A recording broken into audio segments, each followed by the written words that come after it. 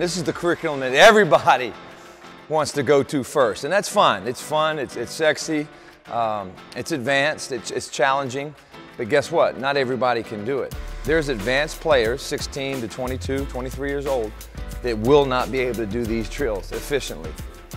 The game is elementary, the game is fundamental. The only difference is there's extraordinary talent playing it. But with these advanced drills, you gotta understand that you gotta do them every single day. And here's the neat thing, I got 14-year-olds that can do this curriculum.